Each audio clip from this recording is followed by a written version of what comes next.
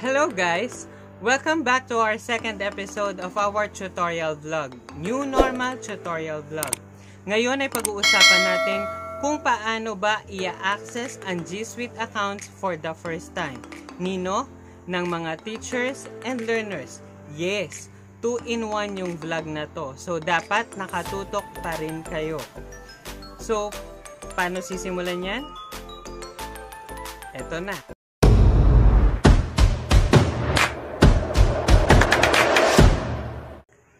First things first, I would like to shout out Ma'am Judith Panganiban for letting me use her GSuite account. Kasi nagamit ko na yung account ko, so hindi na siya fresh. So para maipakita sa inyo yung first time logging in ng GSuite account, pinahiram niya sa akin. Thank you so much, ma'am.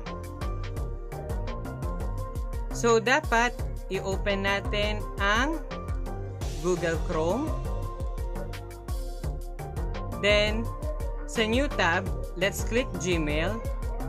Then, these are my accounts na nakasave dito sa aking laptop. So, let's click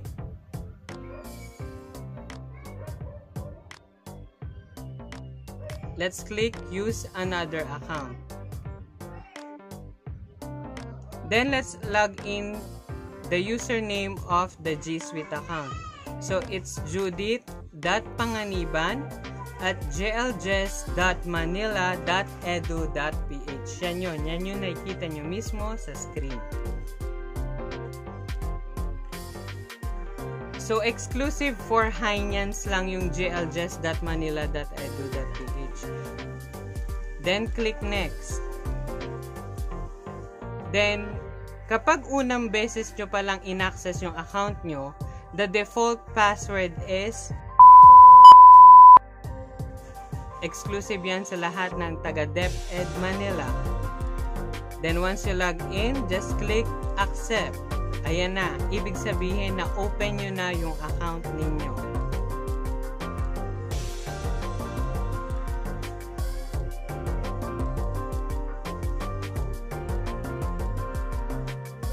So ayan na. Loading Gmail. Then, eto na. Nandito na kayo sa inyong GSuite account.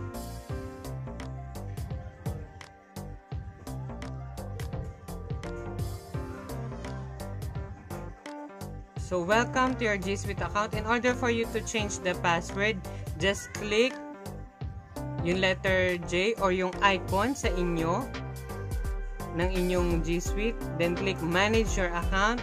Then, go to Security and click yung password. Then, syempre, ang default password for the first time users. Then, ilagay nyo na yung inyong password, yung customized na password ninyo. So, sinend niya sa akin yung gusto niyang password kanina, kaya i-encode ko na.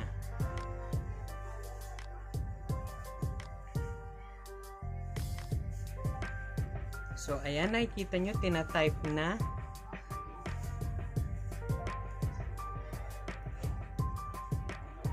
Then your password must be alphanumerical. When we say alphanumeric, ito yung combination ng letters, ng alphabets, and ng numbers. Kaya nga alpha for alphabets and numeric for numbers. Alphanumeric.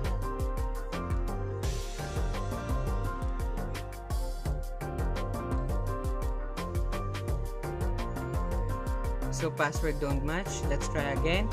Then click Change password after mag-match ng dalawang password.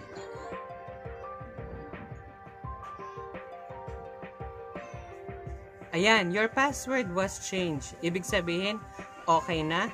Hindi na natin isi-save kasi sa kanya tong account na to.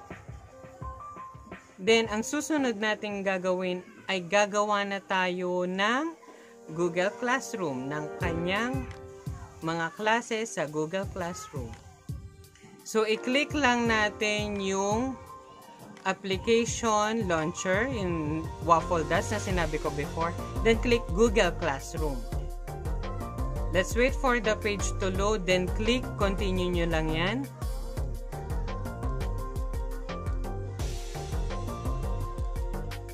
Then, in order for us to create a classroom, this is for the teachers ha.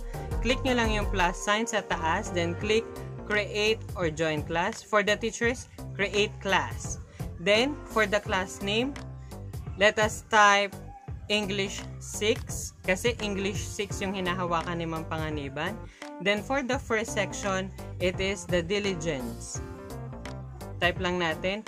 Then again, the subject, English 6. Sa room, wala tayong ilalagay. Let's leave it blank. Then, click create.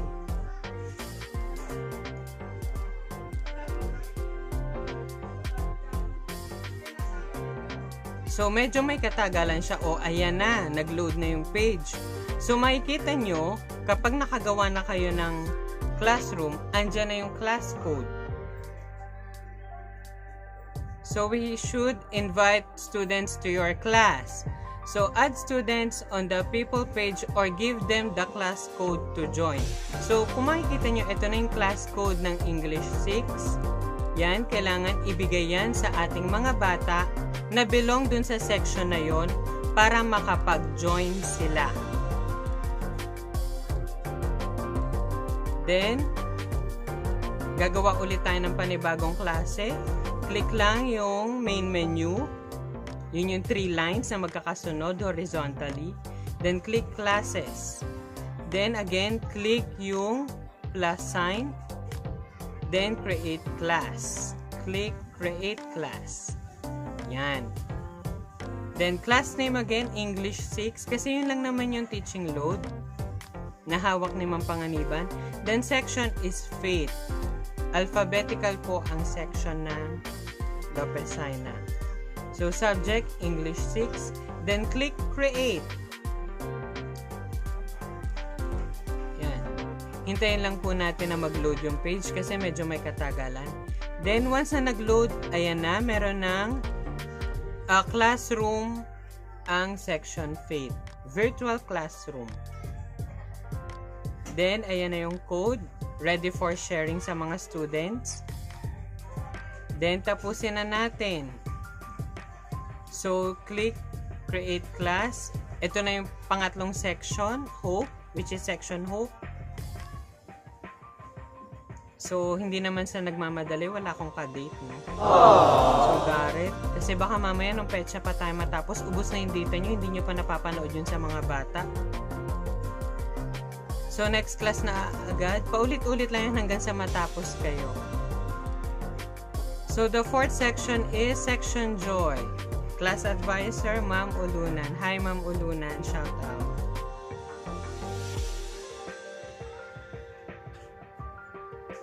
So, eto na. Create class again for the last section.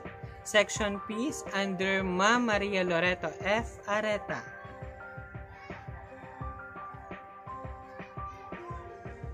So, ayan na yung class code ng section fees for English 6.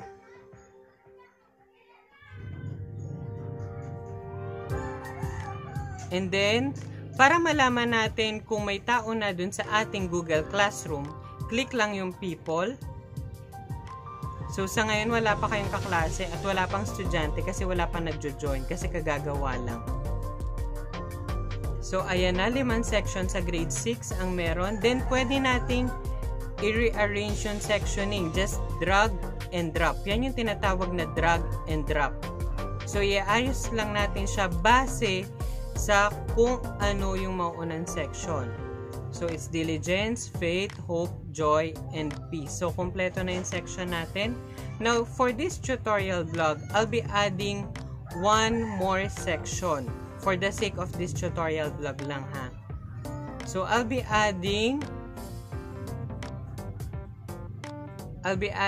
English 6 Section Love. Nag-iisa lang siya sa Section Love. Exclusive lang para sa kanya kasi nga tutorial vlog lang ito. So, ayan.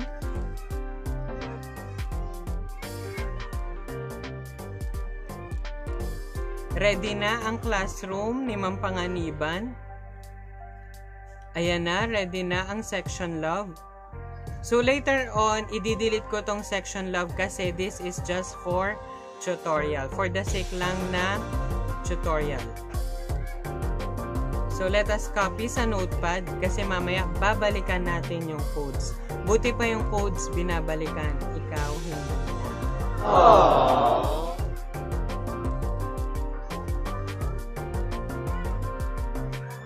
So, ayan, ready na yung classroom niya, yung virtual classroom niya.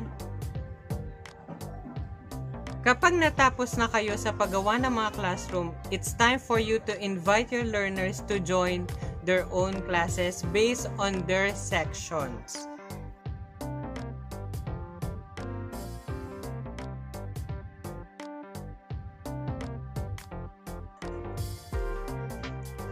Hawak ko ngayon ang mga learning pockets na naglalaman ng notepad, notebooks, at modules ng mga bata. Ito ay ipapamahagi sa kanila sa oras na makumpleto ang modules. Makikita nyo rin dito ang sticker na naglalaman ng pangalan, baitang at pangkat, gurong tagapayo, at GSuite ng mga mag-aaral. Ito naman ay upang ma-access ninyo ang inyong GSuite account para sa online learning. Ngayon ay pag-usapan natin kung paano nga ba ma-access ng mga bata yung kanilang GSuite account. Ito ay para sa gumagamit ng laptop. So, una, ang gagawin ay i-open lang ang inyong Google Chrome. Then, i-click ang Gmail. Then, click Use Another Account at i-type ang inyong username.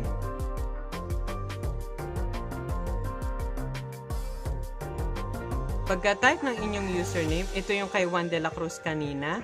So, dapat tama yung pagkaka-type nyo kasi hindi yan tatanggapin. So, juan.delacruz@glgs.manila.edu.ph at i-click ang Next. At para sa kanyang LRN, nakita nyo kanina sa sticker, ito yung 136460 12345. So, yung LRN nyo ay makikita nyo sa inyong mga ID. Makikita nyo rin ito sa inyong mga card. Kung sakaling hindi nyo alam ang inyong LRN, ay maaari ninyong itanong ito sa inyong mga class advisors. So, kapag na-type nyo na, i-click nyo lang ang Next. Yan, base sa nakikita natin sa screen. Welcome to your new account. So, ready na kayo? Click nyo lang ang Accept.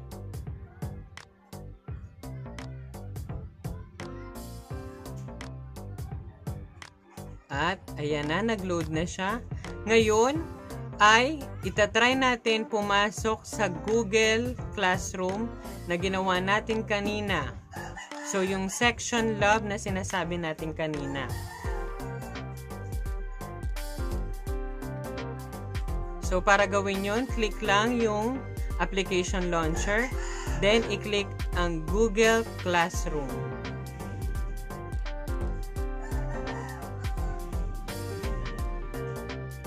At kapag nag-load na, i-click nyo lang ang salitang Continue. Yan.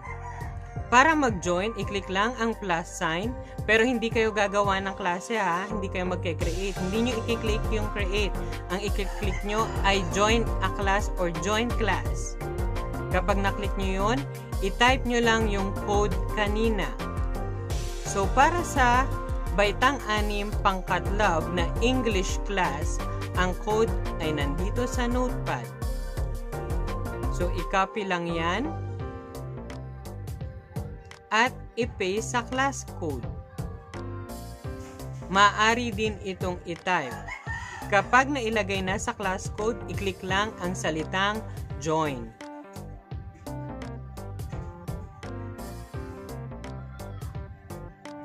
I-click po ba yung join? Opo, i-click po. Kapag nag-load na, ayan na. Nasa klase ka na ng English 6 Pangkat Love.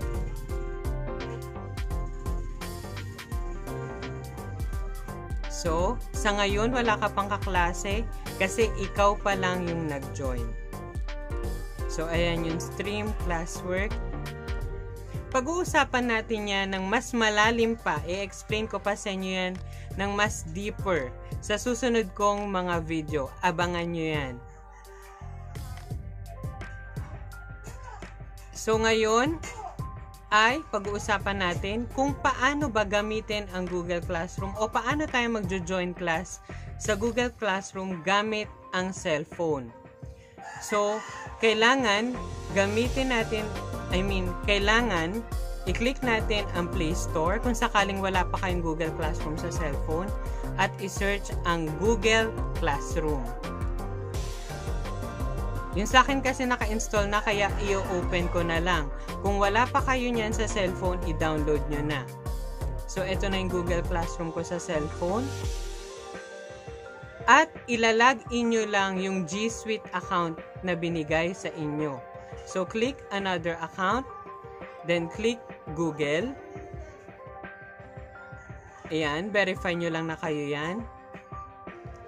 Yan, dyan nyo ilag in yung account ninyo. I-type nyo yung inyong username.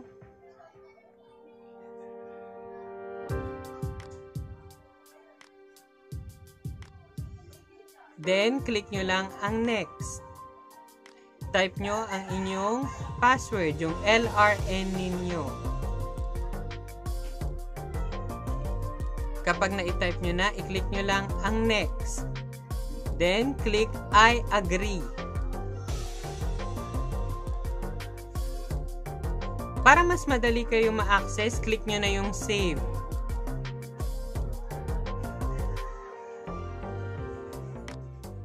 So, ayan na. Nakikita nyo na yung inyong Google Classroom. Ngayon, para mag-join, click nyo lang yung plus sign sa baba. Ayan na nakalagay, create or join your first class. So, click nyo lang yung plus sign, then click join class. At i-type yung code kanina ng English 6, pangkat love. So, ang kukunin nyo lang na code ay base sa sections ninyo. Hindi kayo kukuha ng code ng diligence, ng faith kung hindi naman kayo dun sa section na yun. Maliligaw kayo ng section. So, para tama yung papasukan yung klase, dapat tama rin yung code na ilalagay ninyo. Yan ang dapat ninyong tandaan. So, ayan, nandyan na kayo sa klase ng English 6 pangkat love. At ang guro ay si Ginang Panganiban. So, bago ko tuluyang tapusin ang video na ito, nais ko lang ipaalala sa inyo na ang username ay ang inyong first name, last name, at glgs.manila.edu.ph. At ang default password nito ay ang inyong LRN. Maliwanag po ba yun?